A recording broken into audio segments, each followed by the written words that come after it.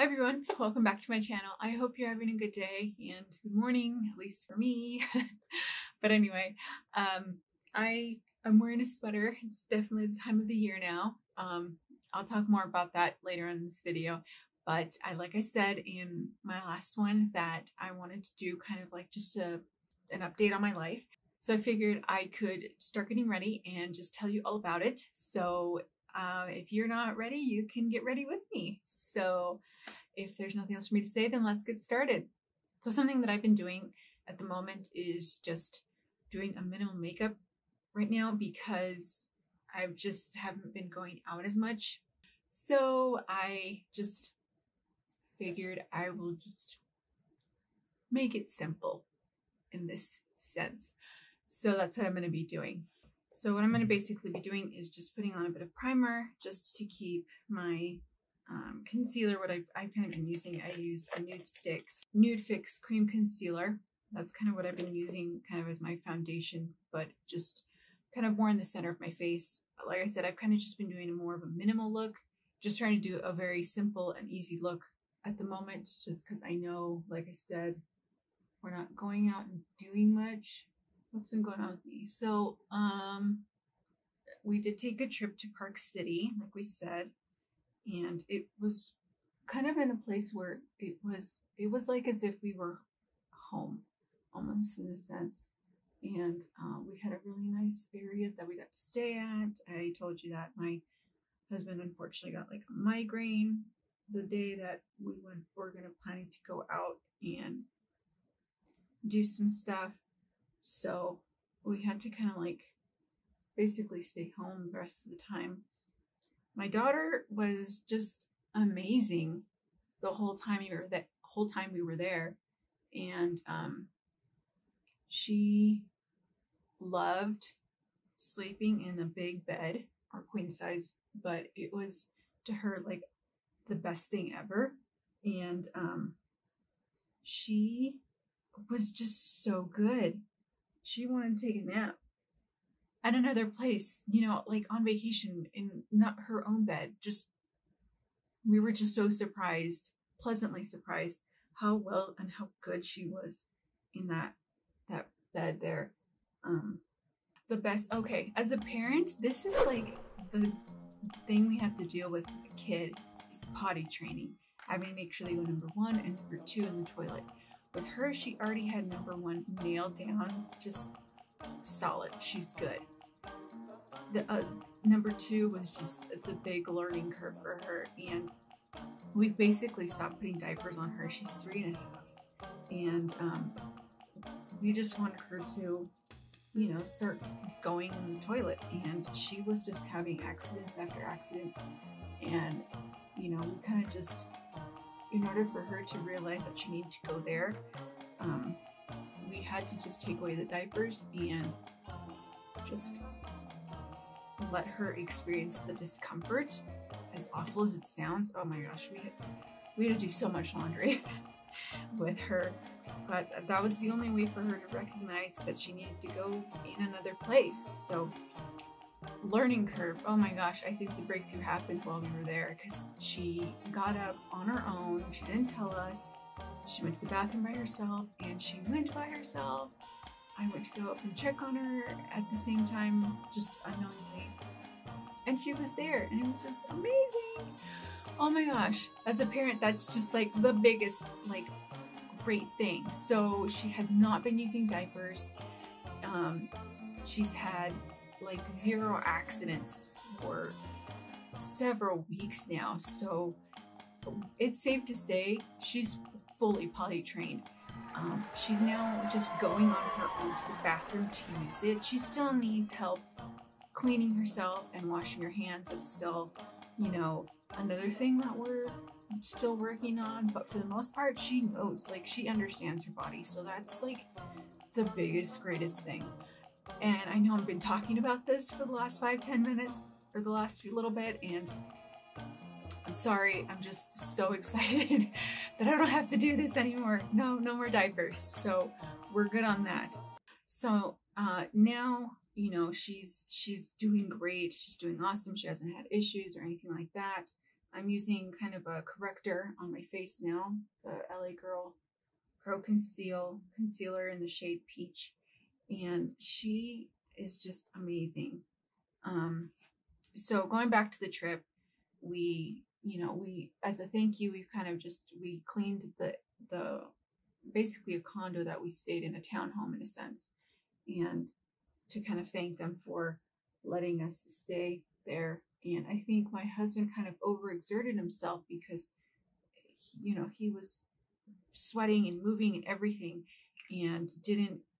I'm thinking based on what happened next, this is why I think it happened.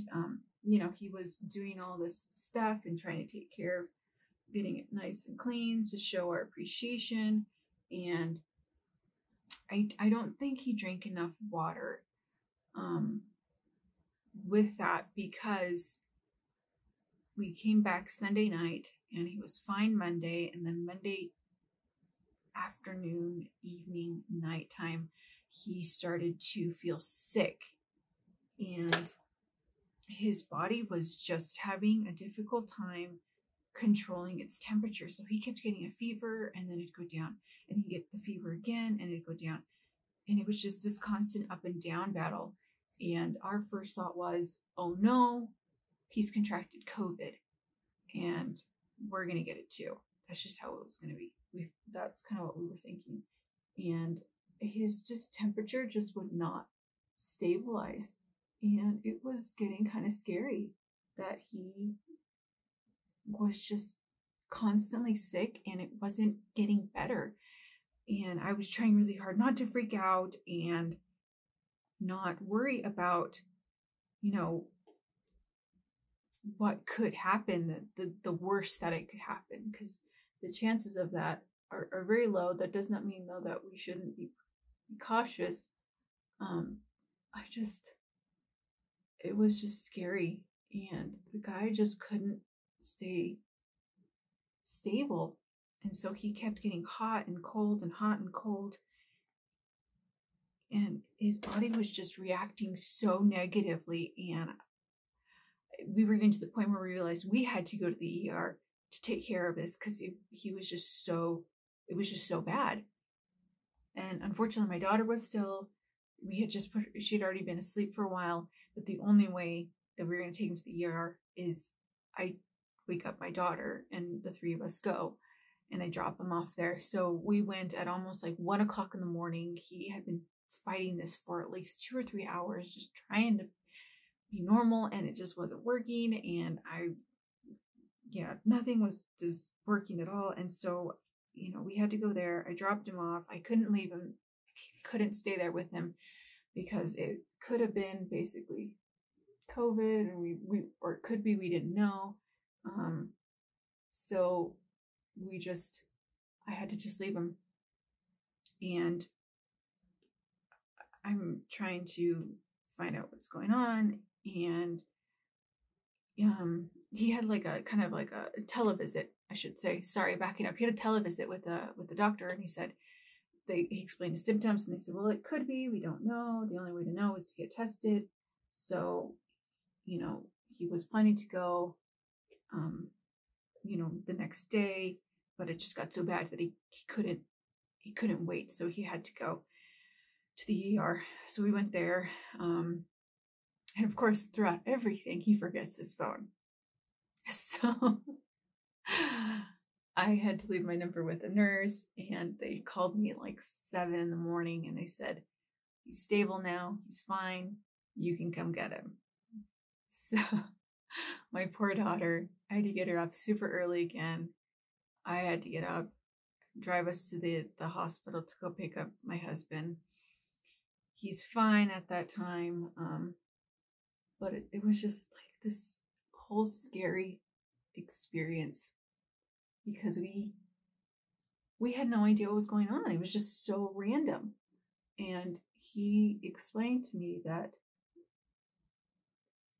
while they were checking him in, they recognized that he was just so dehydrated. There was just no water in him. And I think because he did not drink enough during our trip. I think in some way his body was trying to deal with some kind of infection. And it was just super bad. Like, it got really bad at that time. My daughter and I never got sick. We were fine. But, you know, he had to deal with this, trying to deal with all of the symptoms and everything that was going on. So they said, he told me they had pumped like 4 bags of fluid in him just to get him to be hydrated again. And they gave him antibiotics, and they just watched him basically for those few hours that he was there. Got him, brought him home. He had to do a couple days of just trying to recuperate and everything. And just so scary. Everything that happened. Thankfully, he's doing a lot better. He's doing a lot well. It was just so scary. Everything that happened. So there was that. So because of that, I was trying to catch up on my own sleep. Oh yeah, going back to the potty training thing. The other thing too with her is because she now recognizes her body, I'm actually now using another concealer. It's more of a lighter shade. I'm using the L'Oreal Age Perfect Radiant Concealer in the shade 210 Nude Beige. And I'm just going to put that under my eyes to kind of lighten that area. But anyway, so with my daughter now potty trained, which is good. The thing now is that she's waking up various times of the night to need my assistance to help her go to the bathroom. So I'm kind of like waking up. I could wake up like at 2 or 3 or 6 or 7 and just, you know, anxiety now of like, when am I getting up to take care of her? And yeah, that's kind of also been another thing too. So I've been just dealing with a lot of new, in a sense, sleep schedule. So that's been great. Halloween just passed. We didn't do anything. We didn't have my daughter dress up. We didn't pass out any candy. We chose not to. Most of the people, hardly anyone came to our door, and those that did not have a mask on, and they didn't do any social distancing. We just felt like we should just not do anything like that. So we had our own time just here at home by ourselves. So all we did was we just got pizza from Papa Murphy's, that pumpkin one, and we just had candy, and we watched some movies, and we just hung out. We didn't do anything. We didn't try to. My daughter, she hasn't really had the chance to trick or treat yet, and the one time we did, she didn't quite understand it. She was still too young to know what it was like or what it was. So we figured this year she's not going to miss it either. She still doesn't know what it is. And, you know, it's not going to be that big of a deal. I figured next year, hopefully with a vaccine, when a vaccine does come out, we'll then, you know, start introducing her to trick-or-treating and taking her door to door. And I think by then she will appreciate it a lot more. She's 3 right now, so she doesn't quite know what all that is. I will say this, giving her a lot of candy Halloween night was a big mistake. Oh my goodness. She took forever to stay asleep, to go to bed, to stay in her room. Oh my gosh. She kept coming up.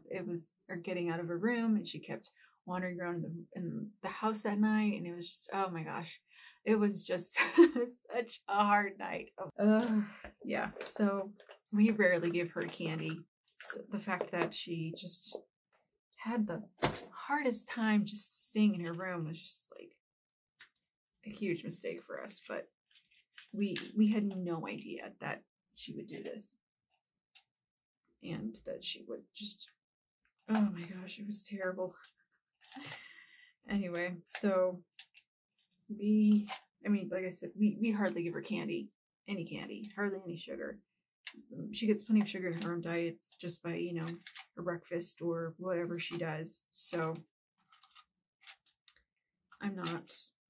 she's not missing out. She gets sugar where she needs it, and that's it. And we finished off the candy, so that's done with. But my goodness, that kid, whew, it was a lot.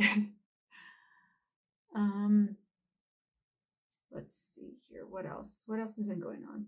We did get our first snowfall in yesterday, and that was exciting. My daughter, she kept saying snowman, snowman. There's snowmen out there. And so we had to keep correcting her, no, honey, it's snowing.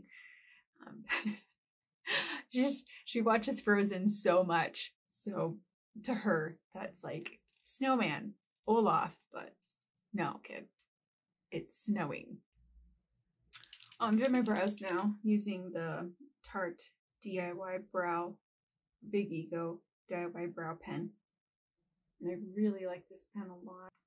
Sorry, I can't talk and do my brows at the same time. So we're going to get back to that in a sec. Oh, what else has been going on? Okay, so there's my brows. We did put up our Christmas tree. I know it's early and I know it's before Thanksgiving, but really what has been normal this whole year. And my daughter, who loves Christmas and loves trees, oh my goodness, oh boy, she goes nuts in the stores whenever we go to, like Target or Walmart or any place where they have Christmas trees or decorations up. She goes nuts. She's dancing, she's singing, she's playing with everything, she's touching it all. So, of course, we bought a Christmas tree during Prime Days, and we put it up for her, and she's been singing and dancing, and she keeps moving the ornaments around and playing with them. They're shatterproof, so, it's fine, but it's adorable, it's funny, and quite honestly, why not? Okay, so I'm going to put on some blush and highlighter. I've kind of just, like I said, I've been doing a minimal look, so I haven't really been using bronzer that much or anything like that. So I'm actually going to be using the e.l.f. Bite Size blush and highlighter duo. I know how to speak words. And I'm going to be using Watermelon. So it's these two colors here. And I've been trying them out, and they're not terrible. I think they're fine. I think the pigmentation can be a little bit more, honestly. But I mean, like for what I'm doing right now, like I said, I'm kind of just been doing more of a minimal look. So I'm just, let's see what else has been going on with this. My husband started school. He just took his first test, and he is now on his way. He's doing an online school, so he's doing that. And yeah, he's kind of just been trying to get back in that. He's been dealing with a lot of obstacles, trying to get himself back in there. And he's doing great. He loves it. He's very excited to get back in there, finish, all that stuff.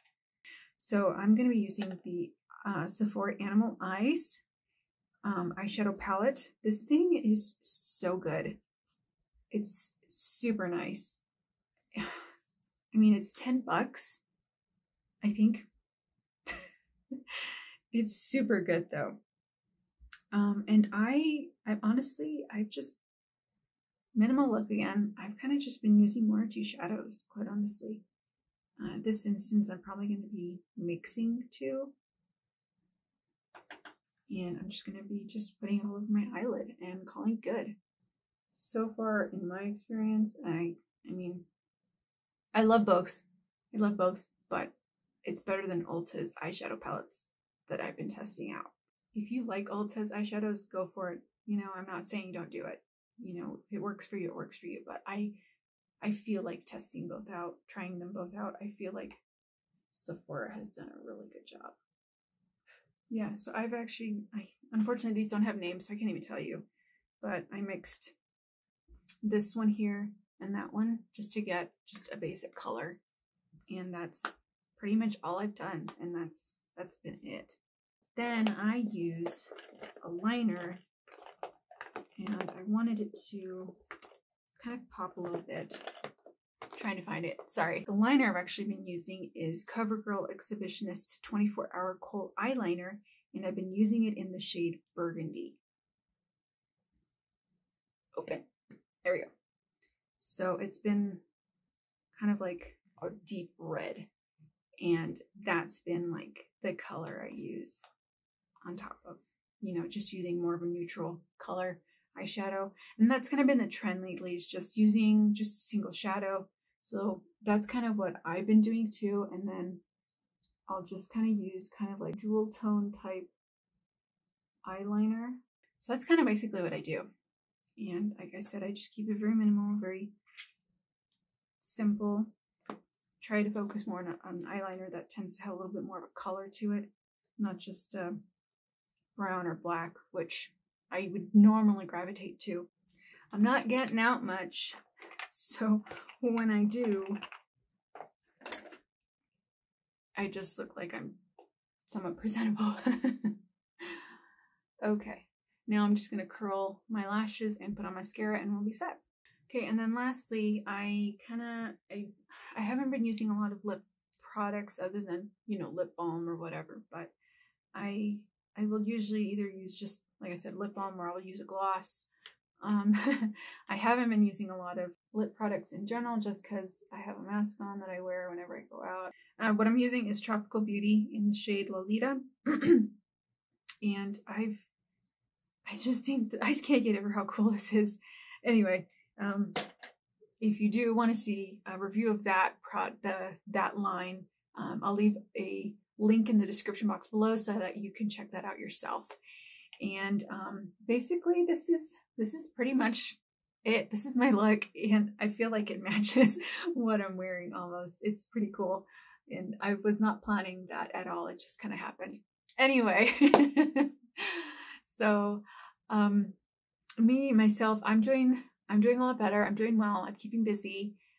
Like I said, my family has been just taking a lot of my time and a lot of my sleep. And I just feel like I'm trying to just catch up on that and just try to get myself kind of back in routine and life and everything like that. So I'm just trying to get back into stuff. Oh, also another thing, I am also putting together a blog. Trying to get my blog up and running. That should be coming out soon, hopefully before the end of the month. I will announce it when it is ready and what day I'm planning to have it fully launch, so you can go and check it out there. That's also, I meant to tell you that earlier. That's something I've also been working on and trying to get together and trying to get going. So I'm very excited about how that's going to work out and how that's going to go. So overall, that's been my life and what's been going on. I hope you're doing well and you're doing great. And, you know, let me know how you're doing, what's been going on. And if you can relate as a parent, stuff that's been going on with you. Oh my gosh. Anyway, I hope you're doing well and you're safe. I hope you are taking the time for you and dealing with hopefully managing and, you know, not letting stress and the pandemic get you. It's November. We made it. We're almost at the end. I hope you're doing well. I love you. Take care. And I'll see you next time. Thanks. Bye.